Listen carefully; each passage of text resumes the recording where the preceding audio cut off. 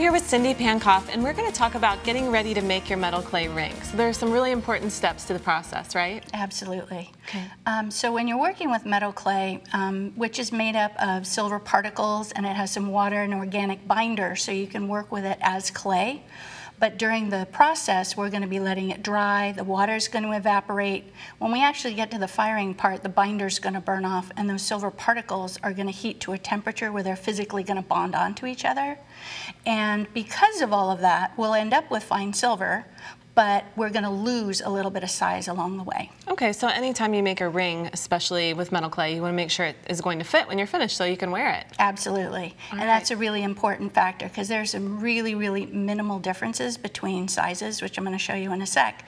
So we need to be sure that when we're doing this, that first of all you have an accurate measurement of your finger, and then that we actually form this thing in the right way. So as far as sizing your finger goes, you can use anything from an inexpensive ring sizer to a fancy one if you happen to have one, or you can go down to a local jeweler and ask them to check out your finger for you, so you have that measurement.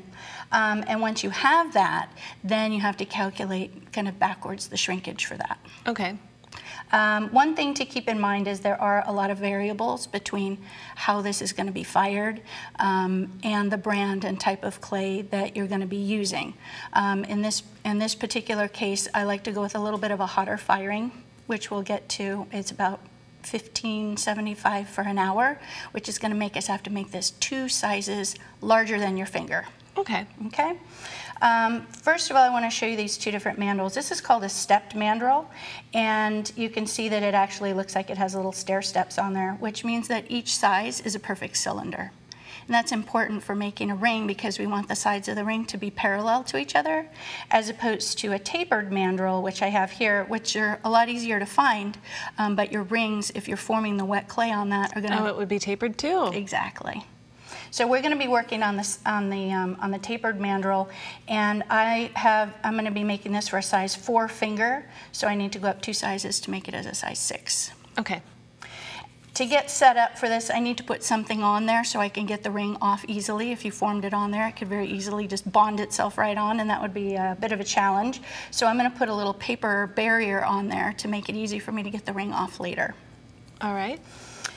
This is a self-adhesive note, an extra large one, and I went ahead and drew on there a line down the middle of a little strip, and that's going to make it easier for me later to be able to get my ring on there straight so it's not wonky. So I'm going to go ahead and take that off. I'm going to cut off some of the excess paper, because if I have too much paper on there, it's actually going to change the size of the ring that I'm forming. Right. It's very touchy. You want to keep it slim. Actually, even to do a half size different, it's just 1 extra revolution of paper would be a half size different. Okay.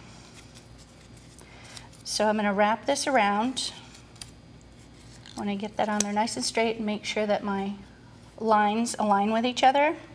And because I'm using the self-adhesive note, it's going to stay put on there long enough for me to cut a couple of little skinny strips of tape, and I'm going to put those right over the seam area, 1 on each side. And I'm just going to grab this other mandrel here so you can see I've got one that's already ready to go. And notice that my tape is not sticking to the mandrel. I can still move that the little sheath of paper off, and I've got my little line, and I'm going to put a little bit of grease on there. This is just a hand salve or olive oil so the ring won't stick later. And that's our prep. And then we're ready. Okay, so when we come back in just a sec, we'll make our ring. Finally, yeah. All right, let's do it. We are back with Cindy Pankopf, and we are ready to make this clay ring. Absolutely. All right, well, what we're going to do really quick, firstly, we want to get an estimate on the circumference of the size of your ring. So I've got a little scrap of paper here that I have circled around. I put a little mark, and then I put another mark that's a ½ inch away from it. And that is going to be really important for doing estimates in a minute. All right, so when the clay when it first comes out of the package, you need to add a little bit of extra water to it because we're going to be doing a lot of manipulation. So we want to be sure that that clay has enough moisture in it before we get started. So after you take it out of the package, if you grab a piece of plastic wrap and pop it in there, and then just add a little teensy bit of water to it, and you're going to work that in. I'm not going to spend a whole bunch of time doing that, but you do need to do about 5 turns, make sure that water is nice and incorporated in there. All right. We like that. Yes, absolutely. I've got two setups here. I've got one for rolling a snake, and I've got one for doing my regular clay. I'm going to start out by working on this ungreased snake rolling board. It has a little bit more texture to it, so it helps the snakes grow. And then I have this acrylic roller, which is actually flat. There you go, so you can get your perfect size. So I'm just going to go back and forth with this until I have my little handy scrap of paper here, until I'm about that length. And I'm going to give it a little bit of a smush. Set this aside, and then I'm going to switch to my regular work surface. And now I'm going to roll this out to be 7 cards thick. Okay, and that way you know you have enough room for your impression, right? Absolutely. So I'm just going to go over this until it doesn't grow anymore. So I've got my 7 card thickness there. And then I'm going to add these onto my stack here. Where I'm at now is I have 20 cards thick. Now the reason that is so thick is I have to compensate for my mold, which was 17, plus I have 3 more cards on top of that. Advanced math here. I know. So now I'm going to take the clay, and I have it so I have the fancy end toward me, and I'm going to put the clay on here so just a little bit is sticking off the end. Okay. And then I'm going to lay that down on there because the clay is going to creep away from me. I want to make sure I capture all the detail on the part that's up front. So that's why I'm scooched a little bit that way. And this part's very important, 1 firm roll only. Oh, you don't want to do it more than once. If you go back and forth, and the design can shift, and you can end up getting a double. So roll with confidence. That's right. So I'm going to do 1 nice solid roll. And you'll see the clay kind of creeping along. That means I'm doing it right. And don't worry if it sticks to the roller. That's not a problem at all. Just make sure it doesn't get all the way around and stick to itself. Okay. Then you're in trouble. Then you've made your ring. Exactly. Probably bigger than you intended. All right, Looks so now good. you can see we've captured all the detail from that original spoon, and it's still perfectly intact. So now I'm going to trim it out. I'm using this really, really teensy little needle tool to trim around. Not all needle tools are created equal. All right, so make sure you have a very fine one. Yep. And now I'm just going to go around with this tool, and I'm going to trim just slightly outside the design. And that's so when I go to sand it later, it's a lot easier for me to sand up to the line. Without losing any of your detail. Exactly. Sorry, I can't talk and trim at the same time. I understand. That looks good. So now I can take all the excess clay, put that away. Okay. This is all going to go back in my little piece of plastic wrap, and I'm also going to trim this off. I've got my handy little scrap here also, which just happens to be the size that I need. That's how much clay I need to do my size ring. So even though this looks like a little junky scrap of paper, it's actually a really important measuring tool for us. Yeah, you want to be set up with that before you start. Yep.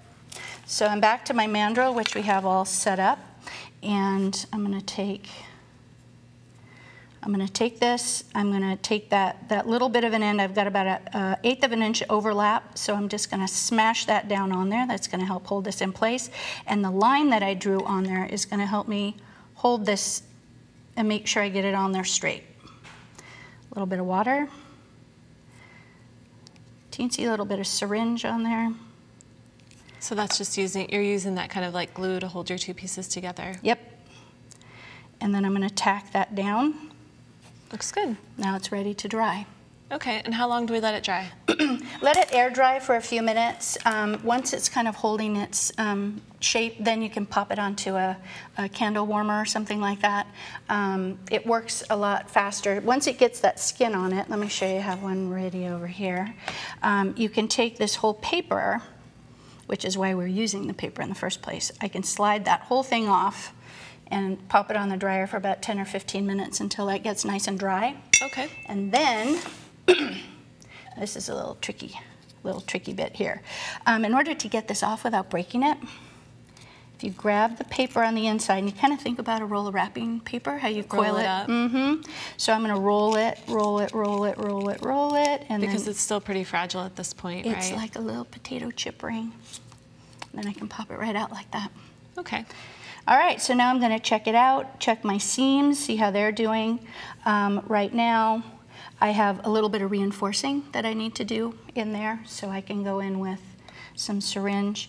It's always best if you put just a little touch of water on there before you start and let it soak in, and that's going to kind of hydrate the dry clay so the moist clay will stick to it. Okay. Put a little touch on there, smooth it out, and then I'll set that aside to dry again. Great. Then after that, I'm ready to start sanding. Do you do a lot of sanding before you put it in the kiln? You want to make it look as good as you possibly can before it goes into the kiln, because there's however good it looks before, it's going to look even more refined afterwards. So if you have a flaw, it's going to be magnified later on. So we want it to look really good. Absolutely. So I kind of want to show you a little comparison here between two, one that's been sanded and one that hasn't. So at this point, I would spend a lot of time refining and sanding those edges and making it look fabulous, but since we don't have time for that, I have one that's ready to go. So I'm going to take my, my ring pellet, which is designed for firing, and it's a little bit smaller. It's my finger size. I'm going to set that up so I can pop it in the kiln for $15.75 for an hour. And then when I take it out, I'm going to remove that pellet, and then I can do some polishing just real quickly to show you a satin finish. Yeah, That's so you all can there see the is to shine it. really come out. Absolutely. So you have your fine silver right there. Absolutely. It looks beautiful. Thanks. Let's take a look at your samples here. There are other ways that you can use this technique, of course. Yes, and that's what I really like about it, because once you've made your mold, you can use it a multitude of different ways. I've got an example there where I molded the same piece twice so that I could get a symmetrical band. I put a prong setting in to put in a gemstone. You can even use it to make necklace components or bracelets. Yeah, the necklace is a really beautiful idea too. So kind of taking that same molded shape, but using it in a completely different way. Yeah, and you still have your vintage pieces totally intact, patina and all. All right, and so when you are sanding it down, how long would you say it takes to file away that silver finish? When you're doing the polishing? Sorry, on polishing, yeah. It's really quick. And if you want it super shiny, you can put it in a rock tumbler for an hour, and then you'll have glistening, sparkling beautifulness.